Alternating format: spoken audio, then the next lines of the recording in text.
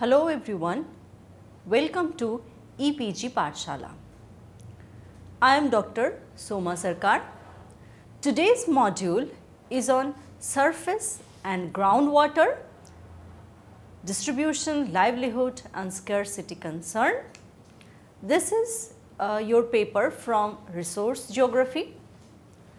Through this lecture, you should be able to explain the basic concept of water scarcity, then to understand the status and trend of water scarcity at both global and regional perspective, to explore major emerging issues related to surface and groundwater, and also this lecture will help you to identify the major internationally accord goals toward water theme and identify gaps.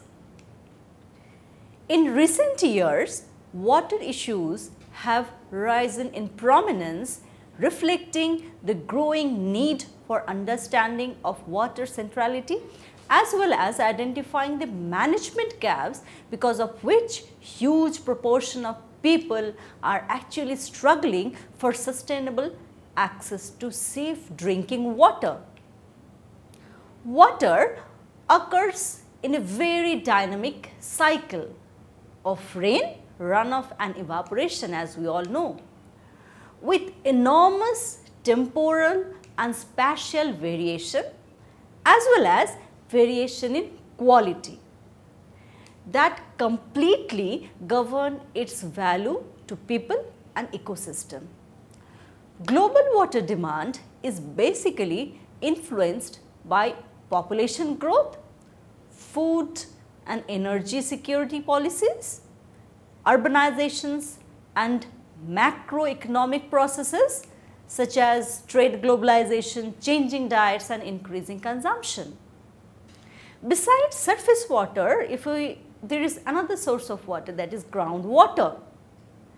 Groundwater supplies are also under stress, with an estimated 20% of the world's aquifers currently overexploited. Therefore, persistent poverty, inequitable access to water supply and sanitation services, inadequate financing and deficient information about the status of water resources, their use and management impose great constraints on water resource management and its ability to help achieve sustainable development objectives. Therefore, an understanding of water scarcity is essential. Why? Because it affects the views of both the user and the policymaker on the urgency to address the water crisis issues, as well as their views on the most effective policies that addresses to such crisis. So, we are standing in front of an important question, that is, what does water scarcity actually mean? Who all are water insecure?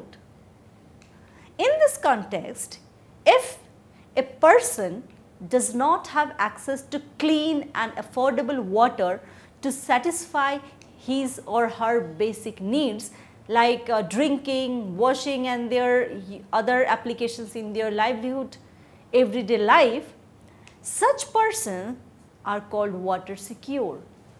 When in an area a large population are water insecure for a substantial time period, we can call that area as water scarce area.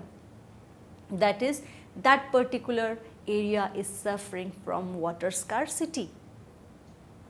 Whether an area qualifies as water scarce depends on number of factors, like how many people or how people's need are defined and whether the need of the environment is taken into account in this definition. Next, what fraction of resource is currently available or what could be made available to satisfy these needs, as well as the temporal and spatial scale used to define the scarcity. Water quality is another assessment factor for water scarcity. For instance, fresh water as it flows downstream may become polluted and becomes unusable. But such polluted water can be treated and used. Thus, some contends that it is a concern whether to call water scarce or not.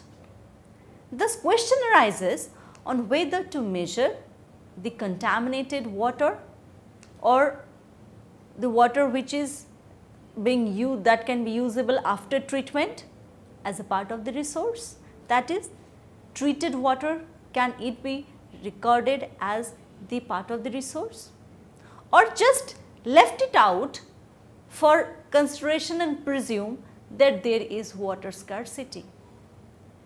Therefore, water scarcity scenario requires an inquiry of how much water, specifically usable quality, is required versus how much is currently available or from where and when it can be made available. So, now let us discuss the status trend of water scarcity. Water scarcity is an ever increasing threat if we take to the human health, economic growth, energy security, environment and the global water supply. According to 2030 Water Resources Groups, their reports suggest that charting our water future economic framework to inform decision making by 2030. The gap between the demand and the supply of water will reach about 40%, leading to a rise in physical water scarcity in regions such as Southern Europe, Sub-Saharan Africa and the Middle East and Asia, and likewise Central, Eastern and Western part of Africa and Oceania will experience economic water scarcity. So, human environment conditions, competition is of course one of the cause for water scarcity. Ecosystem which provide life supporting goods and services competes with human water demand with respect to multiple pressures, including the need for water of adequate quantity and quality as well as appropriate timing, that is the environmental flows.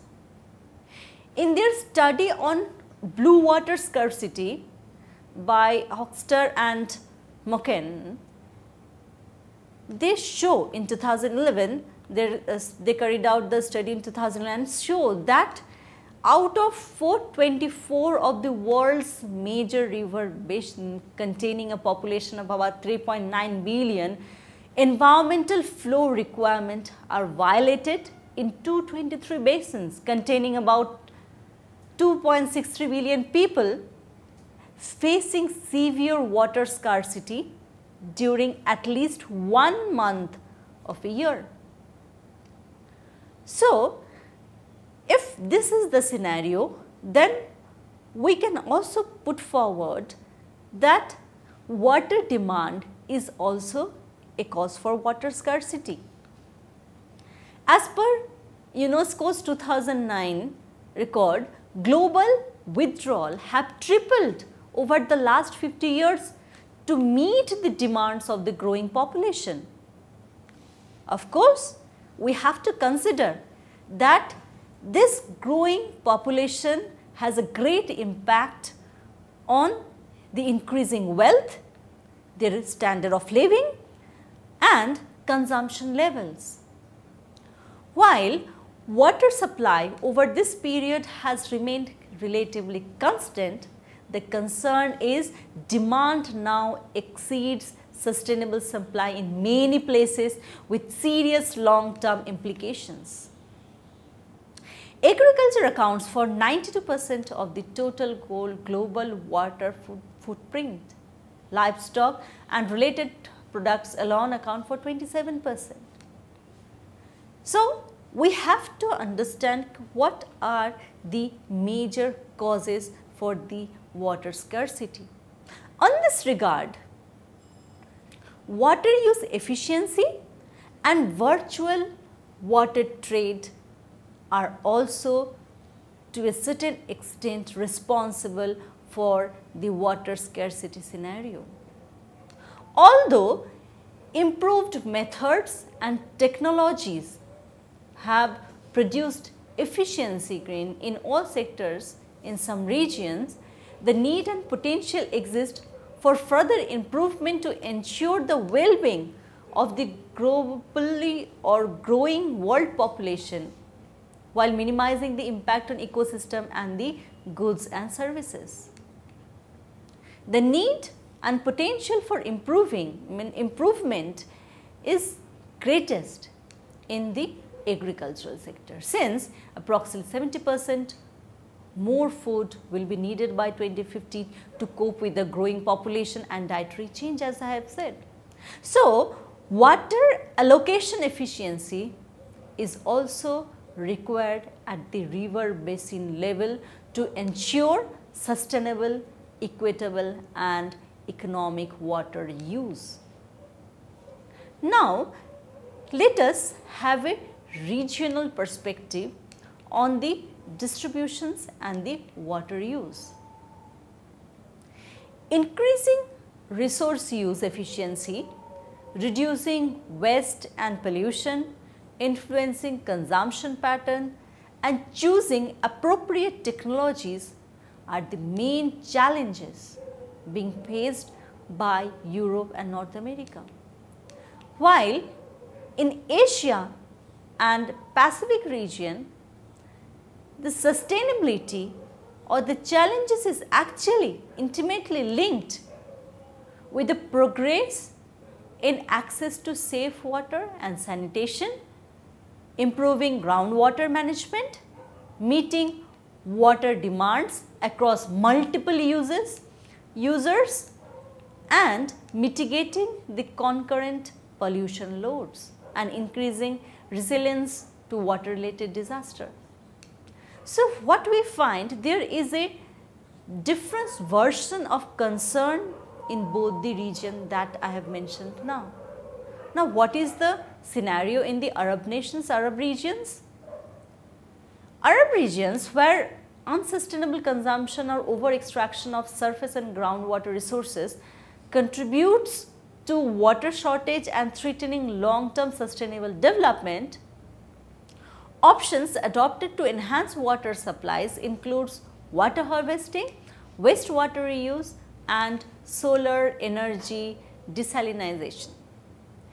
A major priority for the Latin America in this case and the Caribbean region is to build the formal institutional capacity to manage water resources and bring sustainable integration of water resources use and management into socio-economic development and poverty reduction. While the fundamental aim for Africa is to achieve durable and vibrant participation in the global economy while developing its natural and human resources without repeating the negative experiences on the development path of some other regions. So, while undergoing this region-wise detailing or the region-wise scarcity analysis, we can find that the causes for scarcity are different in the case or developed, underdeveloped or the developing regions, and they have to find the solutions on their own regional basis. So, the major issues actually related to water are many. In this lecture, I have tried to consolidate it or put forward some of the issues which are very much relevant in context of the water scarcity. That is water security and human health. Regional differences exist regarding both absolute water availability and the limitations put forward by inadequate infrastructure. Despite improvements, lack of access to drinking water of adequate quality and quantity remains one of the largest human health problem globally. Why so? Because inadequate water supply is an inherently regional phenomena, however, caused by basin level water scarcity, inadequacy of infrastructure and governance, then regional water qualities, cultural perspectives and equitability water pricing. This brings us to the second concern, that is on the water security. The Ministerial Declaration of The Hague defines water security with the aim of providing every person with access to enough safe water at an affordable cost. Why? To live a healthy and productive life, as well as protecting vulnerable communities from water related risk and hazards. Investments must be coupled with adequate institutional capacities, and because infrastructure development often occurs at the expansion of or the expense of aquatic biodiversity and environmental qualities. So, we have to understand this trade-off between these two scenarios.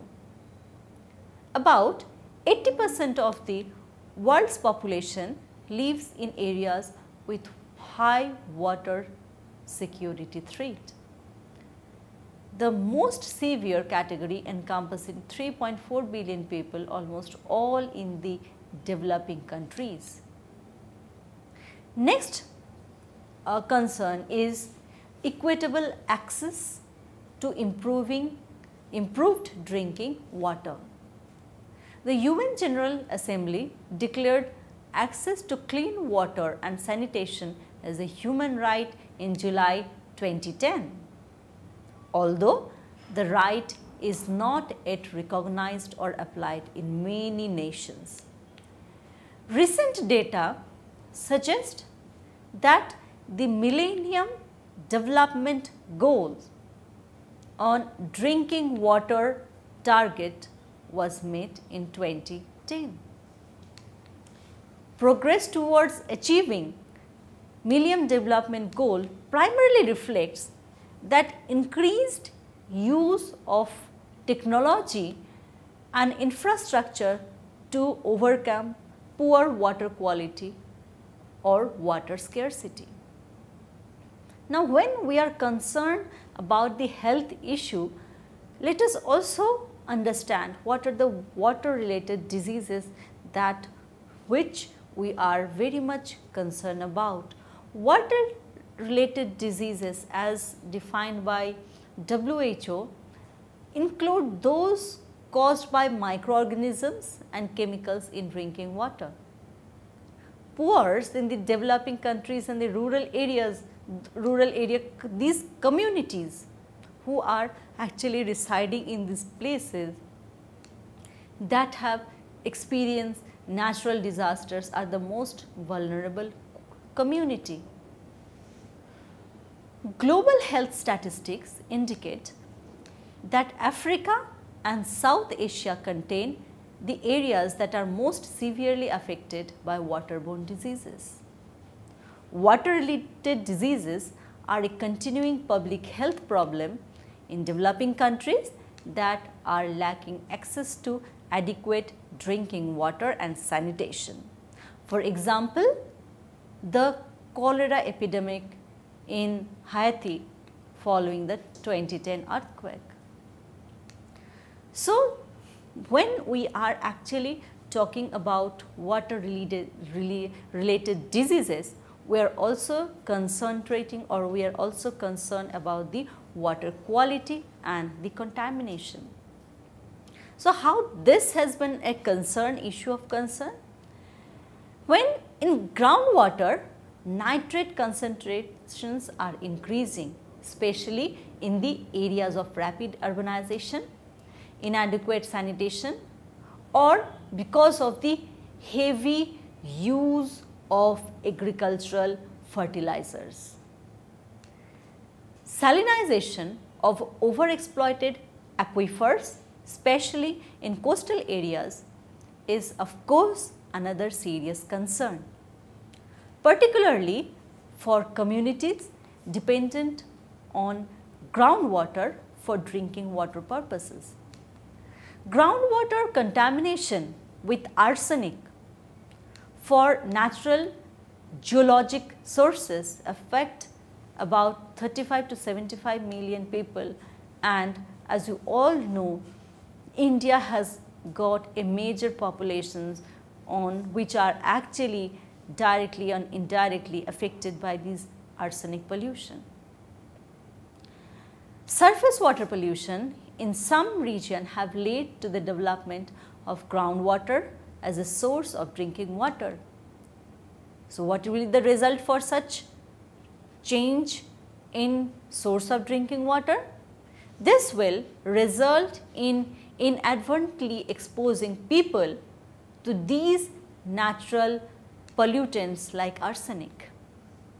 This has become an importantly significant and increasing problem in eutrophications are actually becoming an important or significant problem in the lake and riverine areas as well as in the estuaries and the coastal areas around the world. So, when we are actually talking about the quality of both the surface and groundwater, we are also coming close to another concern, that is the concern related to the water, energy and climate nexus.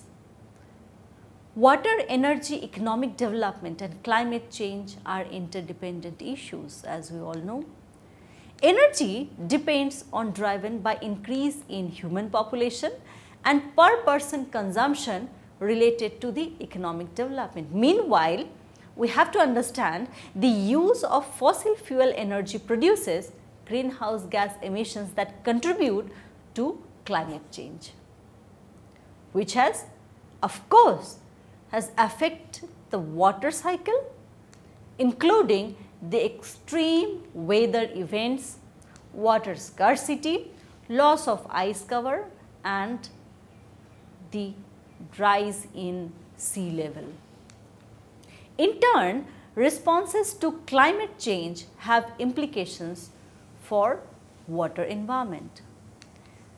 Next concern is of course with the change in sea level is the melting of ice sheets.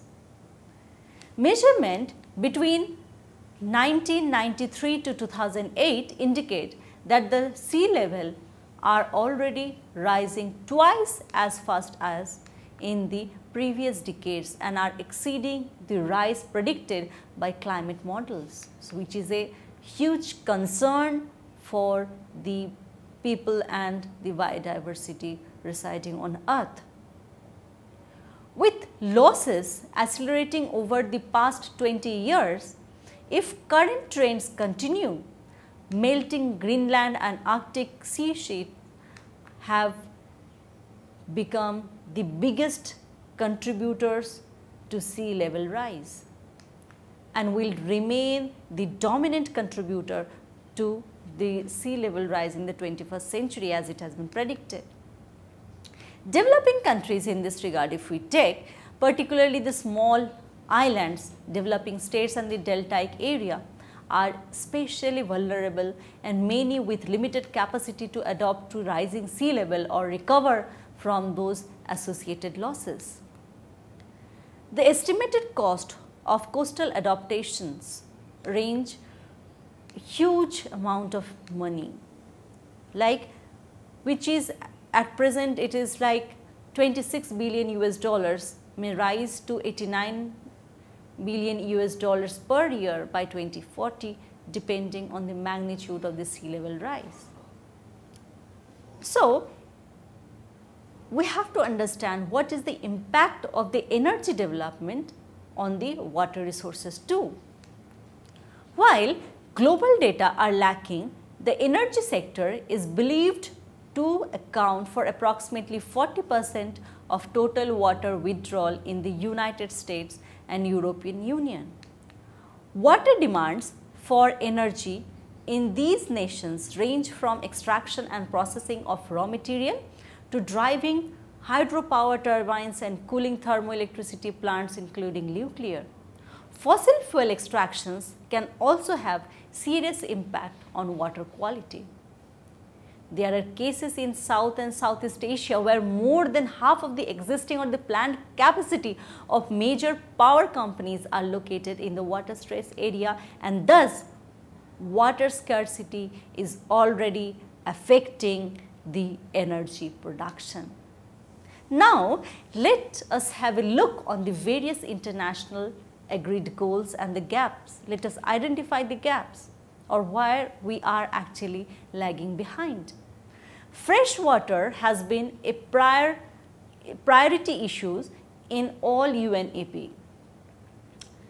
Geo5 regional scoping consultations with most nations identifying in paragraph 26C of the Johannesburg Plan of Implementation that the most important freshwater goal, where the paragraph says that improve the efficient use of water resources and promote their allocations among competing uses in a way that gives priority to the satisfaction of basic human need and balances the requirement of preserving or restoring ecosystem and their functions, in particular in fragile environment with human domestic, industrial and agricultural needs, including safeguarding drinking water quality. Although limited by global scale data gaps, the point up to which water related multilateral agreements on environment have been addressed should be focused to understand the current international agreed goal scenario. There has been progress since 1990 in achieving goals directly related to the human well-being and economic development, including access to water supplies and reduction of some toxic pollutants which are actually threatening human health. Water-related diseases and the water supply in the rural areas of the developing countries, however, require increased attention.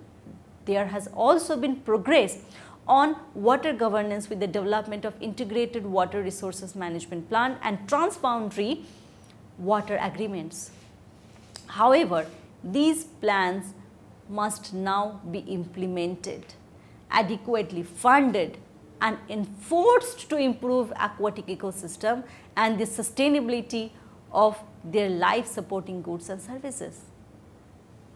Moreover, lack of appropriate indicators or targets for many environmental, socio-economic and governance goals makes accessing progress towards achieving water-related goals and sustainable aquatic ecosystems specifically very much problematic. Other major barriers includes that inadequate capacity, limited access to technology and funding, informations and the data gaps, and the lack of quantifiable targets. More emphasis, including enhanced monitoring efforts, should be directed to acquiring reliable data on the impact of climate change and extreme weather events on human health and well-being, and at the end on the environmental integrity.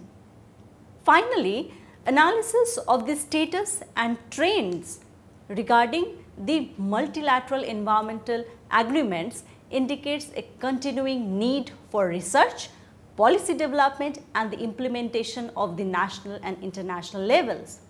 In conclusion, it can be put forward that the food and energy security to human and environmental health, water contributes to improvement in social well-being and inclusive growth affecting the livelihood of billions.